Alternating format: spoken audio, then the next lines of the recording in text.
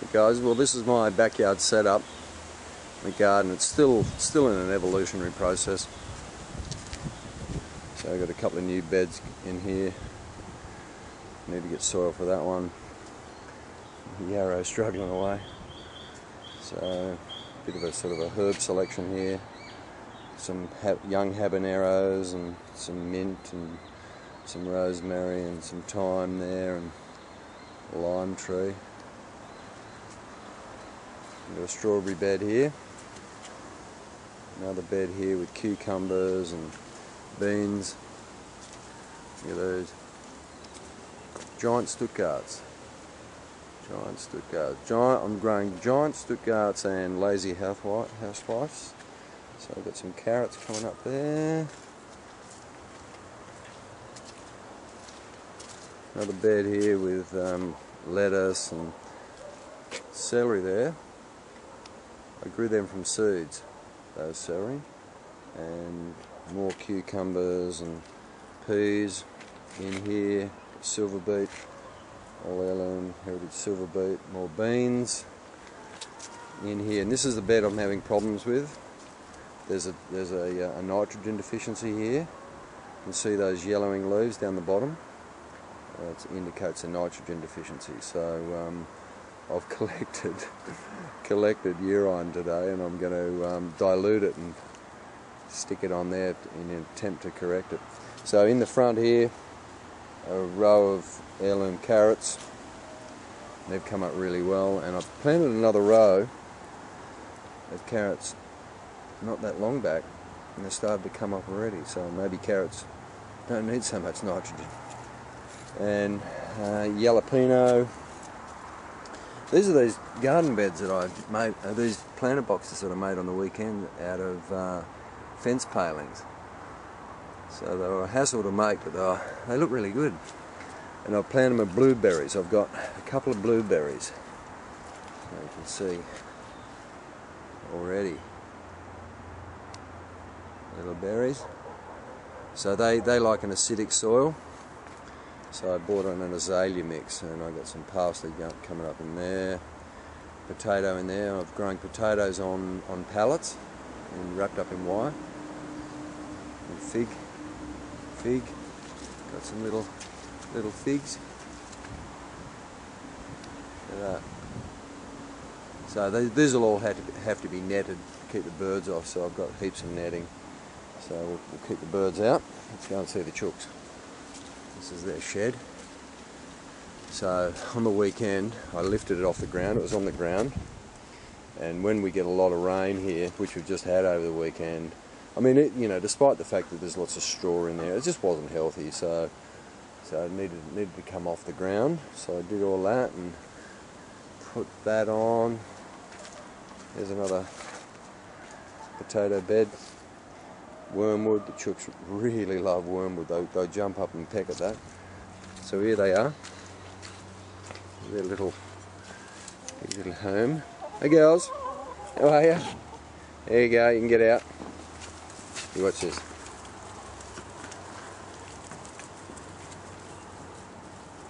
They'll go down there, and then there'll be all this squawking and carrying on. Look at them. They're hilarious. Then they'll come back up. Oh, there's usually a heap of squawking. And they've been getting underneath the awning, underneath the house, and they just trashed a garden bed the other day. So I've had to put that barrier up there to keep the buggers out, because there's an awning up there outside our house, and there's some like palm garden beds, like a rockery type thing, that they just absolutely trashed. And they've managed, these chooks, since they've been living here, they've managed to turn that was all grass, right? And they've just turned it into a dust bowl.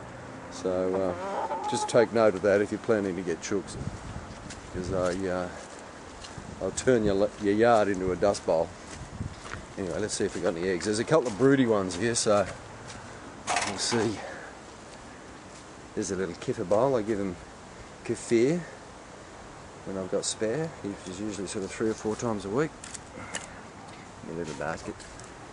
Okay, alright, so there's the broody ones. Go on, girls. Off you get, off you get, off you get. Go and get out. Go on. You too. Come on. Okay, how many eggs have we got today? 6, 7. They've been disturbed. Because I rebuilt their shed too, so I'll get these eggs. Beautiful eggs. I mean, you just can't buy eggs fresh like this. When you know, say you fry them and you crack them into a fry pan, all the white stays together. It doesn't spread. So they nest in, that's like a bamboo leaf mix.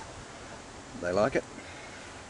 And this is just a dog kennel that we had a neighbour move back to England, gave us this dog kennel, so that's been transformed into a nesting box.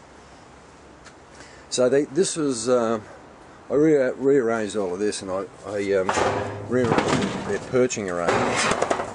And I think they're still slightly stressed out from that. So we usually get about 10 or 11 a day, and sometimes they'll lay in here.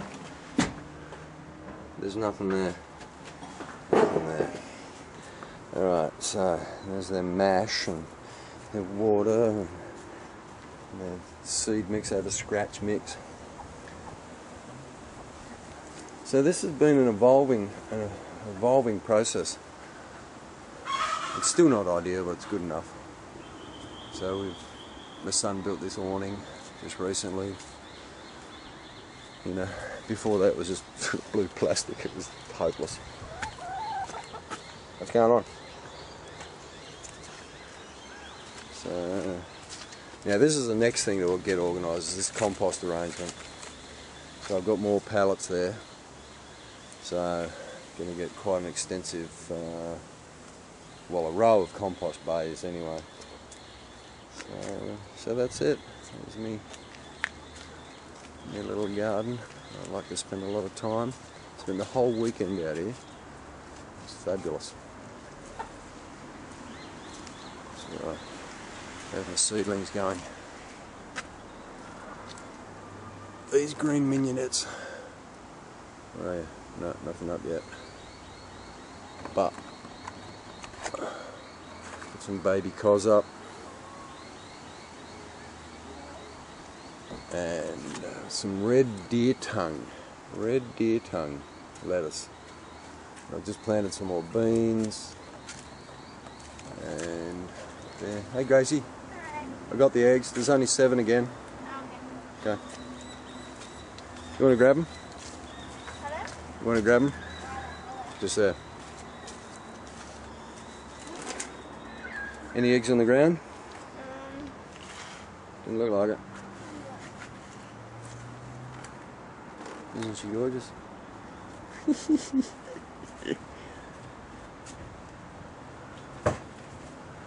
Grace is the chief chook wrangler, aren't you? Eh? Maybe. Maybe? Huh?